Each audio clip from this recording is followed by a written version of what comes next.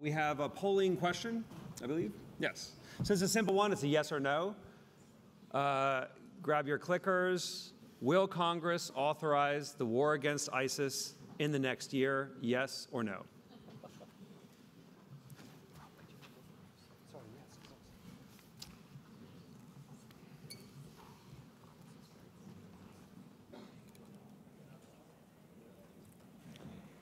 No. So interestingly, we asked a question somewhat similar about an AUMF last year's conference, and the response was a lot more positive as to the action of Congress. So, all right, we'll move forward in the panel. So this panel is called Living in the Era of Future War. How will persistent conflict shape our society? We're joined by Rosa Brooks and Rob Johnson. Rosa is a senior Future of War fellow at New America. She's also a law professor at Georgetown. She writes about the changing nature of warfare. She has a very exciting book coming out later this year. She served as counselor to the Undersecretary of Defense for Policy and as special coordinator for rule of law and humanitarian policy in the Pentagon from 2009 to 2011. Rob Johnson is the director at Oxford University of the Changing Character of War program, which resonates very powerfully with our first speaker, discussing the difference between the nature of warfare and the character of warfare. So we're very prescient in creating that project. He's a senior research fellow of Pembroke College, the associate of the Department of Politics and International Relations at Oxford. His areas of focus and research and writing is war strategy, strategic thinking, and conflict in Southwest and Central Asia. He has done substantial work in Afghanistan, South Asia, and the Middle East. And he is a member of the advisory panel of the Defense Academy of the United Kingdom and a lecturer for the Royal College of Defense Studies. So why don't we begin with a brief presentation about some of your ideas and thoughts about persistent conflict?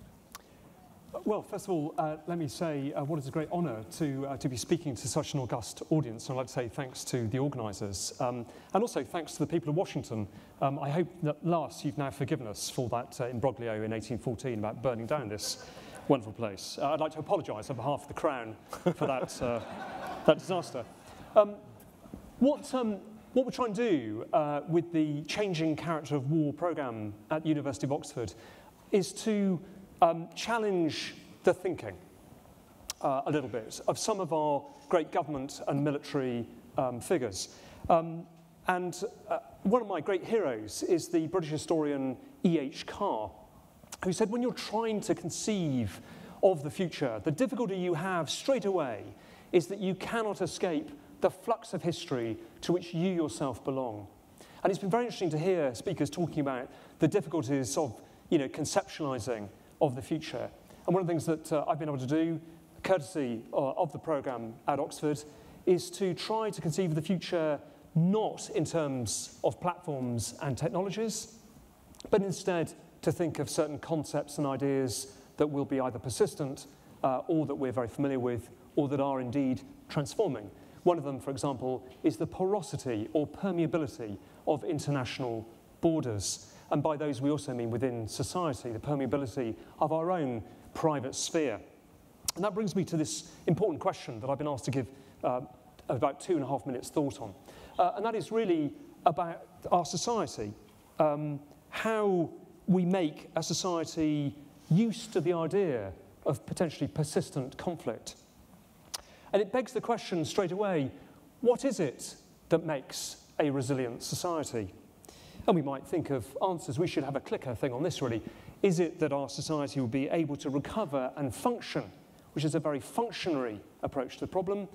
Or is it actually something more intangible, like faithfulness, a concept we often overlook? Now, as far as persistent conflict is concerned, it's a shame actually that my colleague, who I know is over there in the corner, Dr. Annette Adler, who is my director of studies, she works on persistent conflict in both urban and rural spaces of South America. And I think she's better qualified than me to talk about this, but I think what we would expect to find would be episodic violence, which would resemble sort of a law enforcement problem. Will it shape our society, that kind of problem? Well, I think it would all depend on our tolerance level.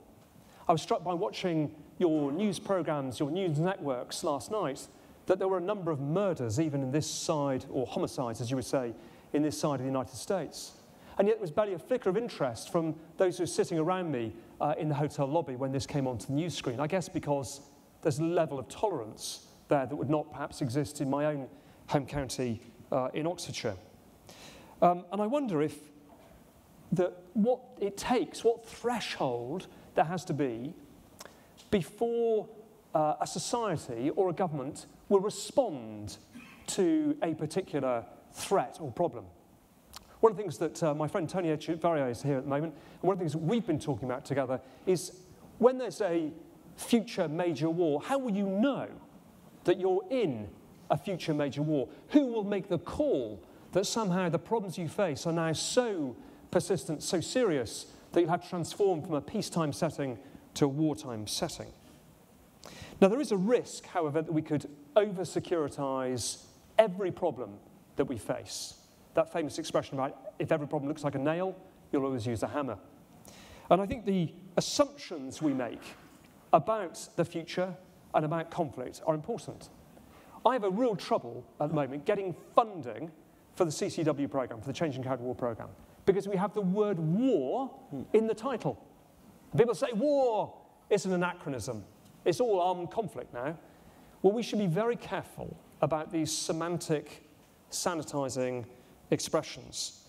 There is something very special and very profound about war. And one of the generals this morning summed it up for us by saying, war does require the mobilization of everyone, of every resource, of every sinew, if you have any chance of winning it. And if you haven't got a chance of winning it, you shouldn't be in it. We are shaped by our historical experience. I think we do think about the way that our classical theorists have said to us when it comes to conflict, we should all the classical theorists say we should all try to avoid protracted war. The only person who ever raised it to a virtue was Mao, and I'm not terribly fond of Mao Zedong personally. So, I suppose what we should remember when we think about our societies is that states have a responsibility.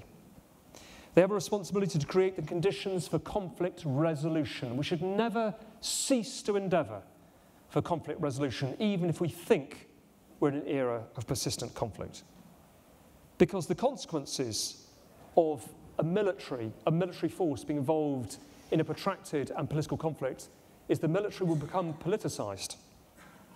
And there is a risk that if we accept the idea of persistent conflict uncritically, we will also militarise our politics. And that could be the most dangerous outcome of them all. Thank you. Thanks, Rob. It's terrific to be here, and thanks very much to Daniel and to ASU for helping to make this possible for New America. I thought I would tell you a story, since Rob is visiting us from Oxford, about some things I learned many, many years ago when I was an anthropology student at Oxford. And here's the gist of it. Every human society throughout history, large and small, to the best of my knowledge, has worked very, very hard to draw clear and sharp distinctions between war and not war. You can call it peace if you want, or you can call it something else. And you know this. Some examples I might give among the Navajo here in America. Navajo warriors, when they went off to war, would leave behind their village, and as they left their village, they would literally assume a different dialect, different verb forms, different noun forms, which they would use for the duration of the conflict. Then when they returned from the conflict, from the war, as they approached their own village, they would draw a line in the desert sand, and they would step across that line and resume the ordinary language. The Makeo of Papua New Guinea would fast and be sexually abstinent for more than 6 months prior to going off to war. They would also have war paint and war sorcery, and the idea was that you needed to close off your body and fill it with war sorcery so you could go out and be the kind of brutal warrior you needed to be in order to win.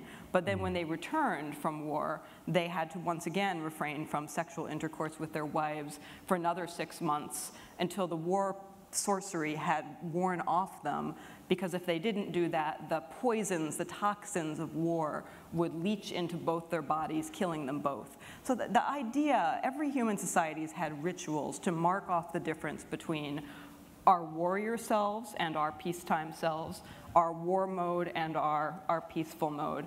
And we need those. This is, I think, a familiar idea to all of you. We need these because the rules during wartime are very different.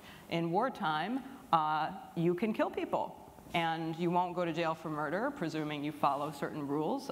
You might even get a medal. In peacetime, if you kill somebody because you think they're your enemy, you will either be carted off to jail or to a psychiatric institution. So the rules of wartime and the rules of peacetime are utterly distinct. But right now, and I think you've been hearing this all day from all of the speakers, it's getting harder and harder for us to tell the difference between them for a variety of reasons, technological reasons, social reasons.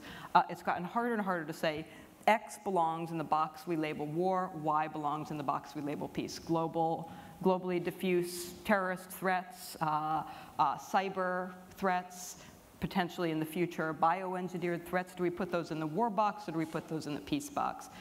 It seems to me, on the one hand, that we are absolutely at a moment where trying to jam everything into our old categories is only going to cause problems for us. It's going to lead to a failure of imagination in thinking about military planning and strategy. It's going to lead to a failure of imagination in thinking about national level strategy as well. We can't continue to apply categories that don't make sense. But I'm equally concerned about what happens when we lose our ability to distinguish in a meaningful way between what goes in that war box and what goes in that peace box. Because, frankly, the default in this society, as in most others, is to over-label everything as belonging in the war box, subject to war rules. And I think we're seeing that in our society in a variety of different ways. We see it in a sort of a trickle down from war rules to peacetime. We see it in changes in the nature of American policing, changes in the nature of immigration policy, changes in the rules in ordinary criminal courtroom rules, that as rules and practices and habits sort of designed for war leach into greater and greater spheres in everyday life. It doesn't have to be that way, but the only way out of it, it seems to me, I think the standard way out of it taken by everyone from President Obama, who says we cannot have a perpetual war, to most human rights groups, is to say, well, let's stick everything that was wrongly put in the war box back into the peace box and just go back to normal. I don't think we can do that anymore. I think that the changes out there are real, but I do think that we have to face that and begin to get very, very imaginative, both about forms of resilience that are appropriate for the kinds of low-level, complex conflicts that may not involve physical force very much, or only as part of them. We need to figure out how, as a society, to handle that, to address that, to respond to that strategically and otherwise, but we're also going to have to do a lot of rethinking of how we think about the military as an institution and how we think about our own laws and politics in relation to war. But I'll stop there for now, Daniel. So you've both pointed out the complexity of a war-peace divide and also the value of continuing to utilize the term war. But do we need new concepts, new words, new labels in order to process this current situation and not fall victim to the failures of imagination? It's very interesting, isn't it? Because so many of the concepts we've used for war are still relevant. I mean, they have still got value and utility. And it's interesting that we've chosen to have a panel to discuss, the people, the public, and our society. Because so often, studies about the future of war degenerate into discussions about platforms and what militaries do on one side, and the state on the other, and civil-military relations as a subject quite often dominated by what the government's doing and what armed forces do, and forgetting that people really matter. And hell, this country had to learn that the very hard way through the Vietnam War and the consequences of that war. We have got lots of tools which have, lots of continuity, which are very valuable. I wouldn't want to throw those out or overlook them. But I think we do need to acknowledge a change of emphasis on some of them. Just to take one, attacking nodes and systems is not new. I mean, the Roman armies in Europe would have understood the need to attack the nodes and systems of the barbarian Germans. No offense to anyone here who is German. You're not barbarians now, I should point out. Far more civilized than us Brits. But they would recognize, for example, that the chieftains and leaders of the clans were the most important nodal points. That concept has now just got a slightly newer form in the sense that it's about electronic means and tools and signals communications, but those are still there. So I think we should be very careful and not think that all forms of conflict in the past were anachronistic, but we should just acknowledge that there's a change of emphasis required to update ourselves in where we are today. Yeah, I mean, when I think I'm a law professor, and I can get very, very boring on this subject, I'll try not to, but our whole legal apparatus is essentially premised on the idea that we have one set of rules for wartime and another set of rules for peacetime that also maps, that is not only in terms of law of armed conflict for some of you legal wonk types versus human rights law, but also onto domestic rules as well, domestic laws as well, civil rights, when national security matters and foreign affairs are at stake, courts, for instance, are much more deferential to executive power. So we have this whole system that is premised on our ability to tell the difference between war and not war, national security threat versus something else, criminal threat. And right now, we really don't know what to do with that. We're sort of shoveling more and more into the war box and using that set of legal tools to deal with it. I think everybody knows that that is beginning to have some really distorting effects on our system of democracy, on our commitment to rule of law, but nobody quite knows how to fix it, partly because no one is quite willing to say, gosh, maybe many of today's conflicts, not all, but many, don't and in the future won't fit neatly into one of these two boxes. We've got this binary system, the war box, the peace box. Maybe we need to think about what rules make sense in the middle of the continuum. Maybe we need to think of a structure in which things change as we move further along the continuum to higher intensity of physical violence, for instance, or disruption. And that's a really hard conversation because we all tend to cling to the rules that we're used to, partly because we fear, to some extent rightly, that the minute you open anything up, you start losing whatever rights protections you've got. So there's a tendency to kind of go, oh, can't talk about that, can't admit that. But I think with law, as with military strategy and military tools, if we can't acknowledge what's happening in the ways in which our current legal framework, political framework for recruiting, training, managing our military is no longer well equipped to face the realities that are out there, we're going to have problems. We're going to have very big problems. Why don't we open it up to questions from the audience? Some mics. Let's start here and then move back. Otto Price, a reporter for Sea Power Magazine and a few others, and a former Marine and a Navy officer. You talk about persistent war. If you look at Europe, 13th through the 18th century, constant, pretty much constant war.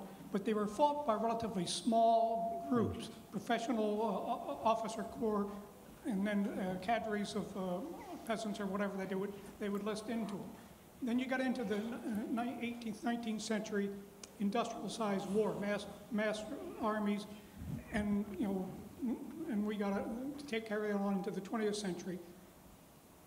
The different feeling for whether war continues. Are we now in another era similar to what we had in that early European period, small professional army fighting distant wars that the rest of the public tunes out? Is there a different feeling for whether war persists because we have such a few people involved in it? May I answer? Yeah, sure, please. Absolutely right. Quite right. The 19th, 20th century characterized by increasing industrialization, bureaucratization, and professionalization of armed forces. So not surprisingly, war fought by an elite, but increasingly the depth of the battlefield extended into human society, and that the industrial process drew populations into war. So what era are we in now? I guess some people are saying we're in an information era. I think we're in a transition era between the information age and what you might call the synthetic age. We talked about robotics earlier this morning. So I suspect that that will transform the arrangements of who the actors are that are in war. I think a lot of people would like to remain outside of armed conflict if we ask them. The population of the United States would probably not want to go into a big war, but the problem that we all face is the information age is not giving us a choice. We are all confronted on a daily basis by a barrage of material of footage of war in different parts of the world, whether we like it or not. And that is affecting the way we react even our own politics and our own social interactions. Probably to a small degree if you live in Arizona, probably very profoundly if you live in Finland right now, close to the Russian border.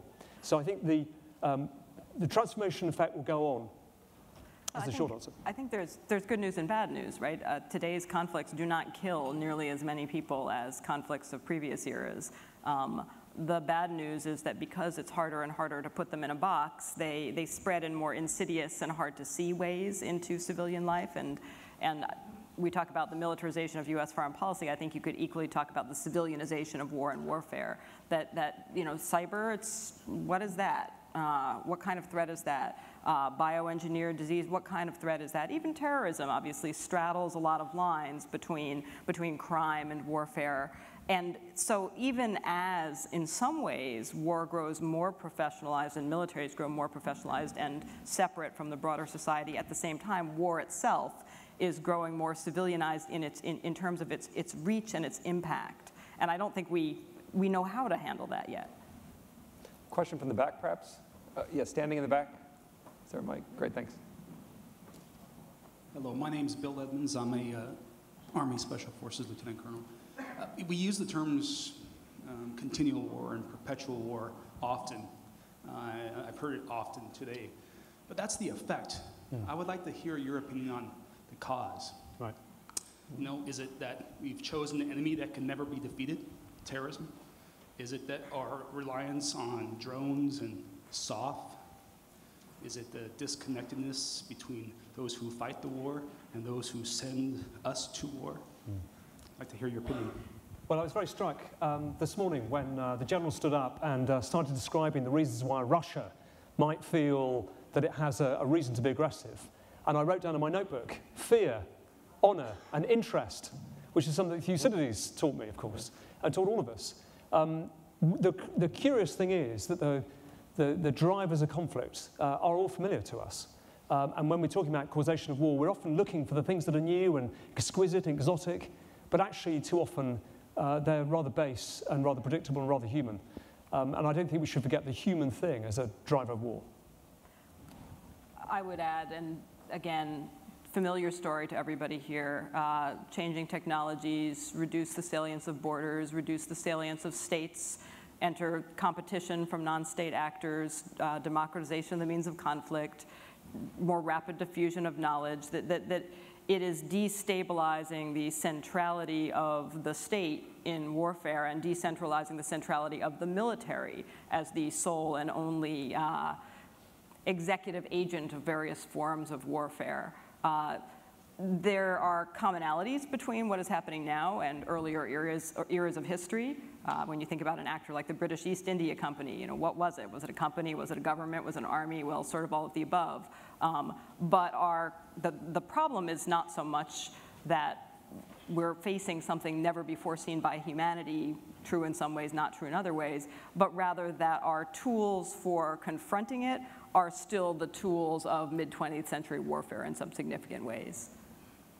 Thank you all so much. Thank you to Rosa and to Rob.